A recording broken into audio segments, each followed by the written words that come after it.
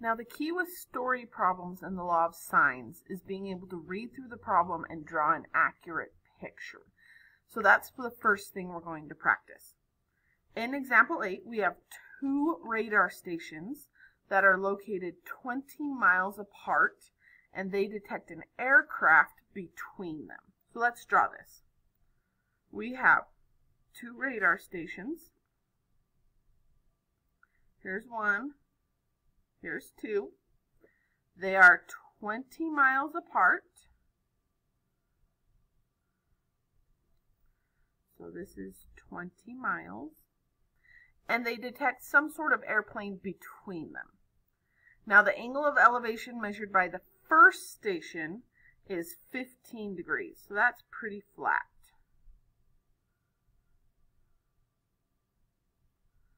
There's our 15 degrees. Whereas the angle of elevation measured by the second station is 35 degrees. So about like that. So here's our airplane craft. Let's see if Mrs. Johnson can draw an airplane.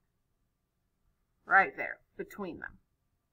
We want to find the altitude of the airplane. So that's our x. I'm actually going to call this h. We're really looking for the height of the airplane. That's what we're trying to find. And we want to round our answer to the nearest tenth of a mile. So I have 2 angles here and I have a side. If I draw the triangle that I see, I've got this, this, and this. I know this is 20. I know this is 15. I know this is 35. And this height, or the altitude, is what I'm trying to solve for. So it looks like this problem is going to have 2 parts to it. First, I need to solve for one of these sides. Second, I can then use SOHCAHTOA and this right triangle to solve for h. Now, it really doesn't matter which side you solve for, this long one or this shorter one. So let's just say, let's solve for the longer one. So let's call the longer one x. That's what I'm trying to solve for first. Now, next thing I noticed, I don't have a complete pair right now. However, I can get one without too much trouble. Let's find that angle, and then we'll have a complete pair. We'll have these 2, which are across from each other, so they form a complete pair. And remember, to use law of sines, you have to have a complete pair. So let's start there. We have 180 degrees minus 15 degrees minus 35 degrees. That is going to give us 130 degrees. Now I have a complete pair. So sine of the angle over the side it's paired with equals sine of the angle over the side I'm trying to find. Cross multiply and solve for x.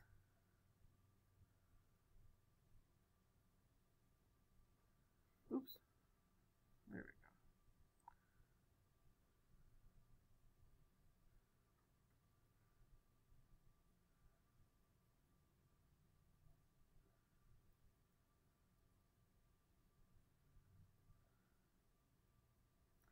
we go. If we type all that into our calculator, and remember we're supposed to round our final answer to the nearest tenth of a mile, but this is not our final answer. This is x.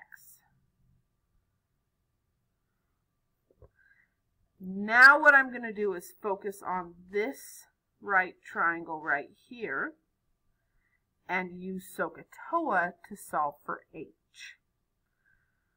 So let's think of what I'm using first. H is opposite. X is my hypotenuse. So if I'm using opposite and hypotenuse, that means I'm using sine. So sine of my angle equals the opposite side, which is h, over the hypotenuse, which is what I just found. Solve for h. And now we can round to the nearest tenth of a mile.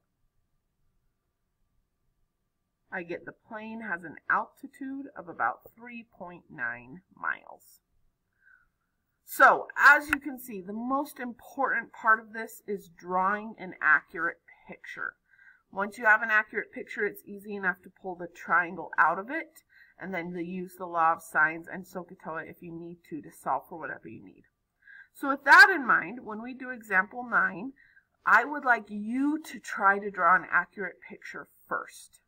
So what I want you to do right now is pause the video, read through the problem, and try to draw an accurate picture of what the problem is describing. I will do the same, and then we'll come back to check our pictures and see if you were able to draw an accurate picture from the description.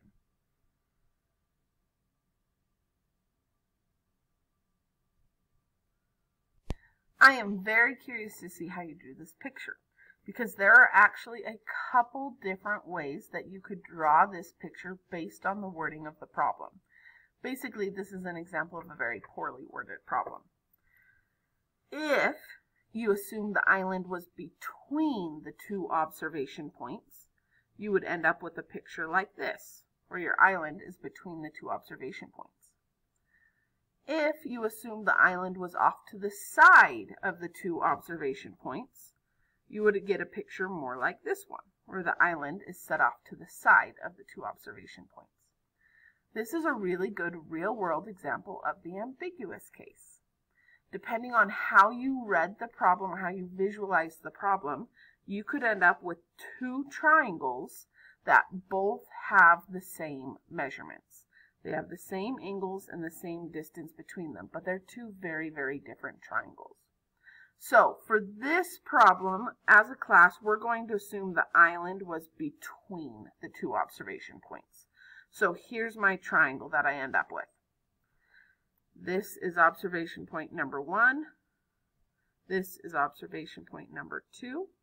And the first question I'm asked is find the distance from the second observation point to the island. So that's this right there. That's the distance I'm trying to find first. Here's my island. So right now we don't have a complete pair, but we can find one pretty quickly. 180 degrees minus 30 degrees minus 45 degrees is 105. And now we have a complete pair that are across from each other. So now that you have a complete pair, I would like you to practice the law of sines, set up the law of sines using our complete pair and the pair you want to know about, in this case x and 30, and then solve that law of sines for x, how far the second observation point is from the island. Pause the video and try that part out now.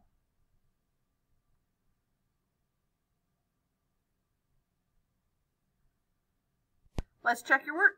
I got about 2.58 miles when I set it up and solved it all. Now, next question we're asked, what point on the shore is closest to the island?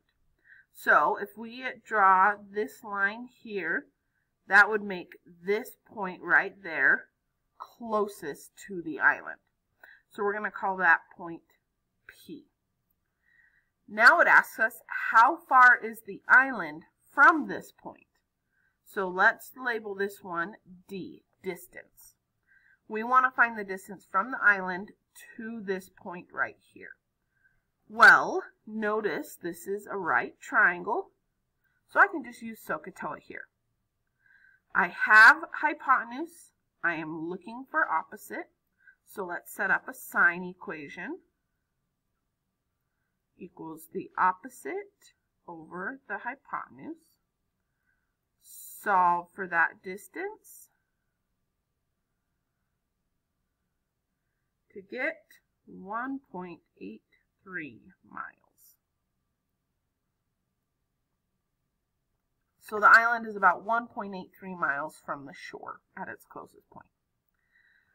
So there's a couple different story problems for you. Last thing we want to cover in this video are two more vocab words that will come up in your homework, your exam, and your final.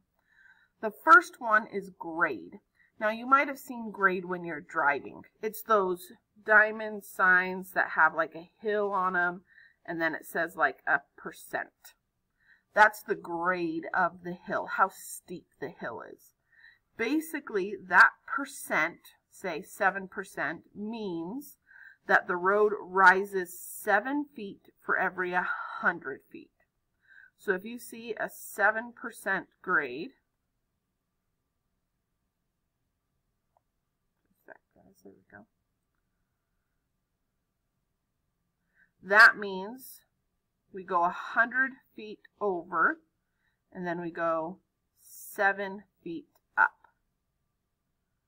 And then here's our road. So if you see any problems about grading of a road, that's what that means when you see that %. Another very popular one that's used in trig all the time is bearing. This is usually used when we're talking about sailing or maybe even a pilot. Because when you're talking about a pilot, let's say, here's me in my little plane. It's not as helpful to say, oh hey, there's an oncoming object that is at 210 degrees from me. And then we have to think, okay, wait, 210 degrees, so like the object's over here somewhere? That's not very helpful. Instead, it's more helpful to say where the object is in relation to the compass. So let's practice a couple of these. Let's say, for example, I tell you that the bearing is north 40 degrees east. So that means we start up here at north, and then I'm going to go 40 degrees in the east direction. So that would end up about there. 40 degrees in the east direction. That's north 40 degrees east. And if you think about that, so that's what it is as a bearing, north 40 degrees east. If we put it in standard position, that would be an angle of 50 degrees. Because remember, standard position always goes from the positive x-axis. So let's try another one. Let's say we have south 50 degrees west. Let's do this one a different color. Let's do orange. So now we go in the south direction, and then we're going to go 50 degrees west in the west direction. So south, and then we go 50 degrees west. So south, 50 degrees west. So if we put this in standard position from the positive x-axis, that would be that angle, which would be 180 plus 40 more. So 180 plus 40 would give me 220 degrees. Let's write those up there.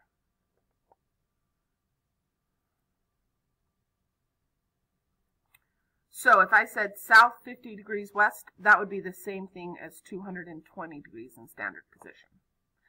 So now that we've done that, I would like you to try 2 more.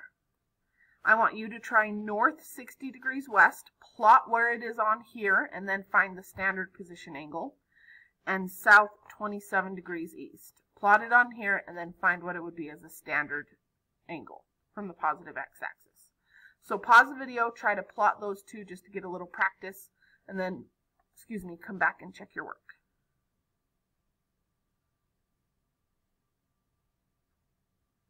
Let's check your work. So here we have our north 60 degrees west, north, and then 60 degrees in the west direction. So in standard position, that would be 90 plus 60, which would give me 150. And then we have south 27 degrees east, so that puts me about there, which would be at 270 plus 27 more, or 297 degrees in standard position. So that gives you a little introduction to bearings, which should be in your homework exam and final, and we'll actually do several problems throughout the rest of our workbook that use bearings. But that is all for story problems using the law of sines. You are officially done learning about the law of sines. In the next lesson, we'll learn about the law of cosines.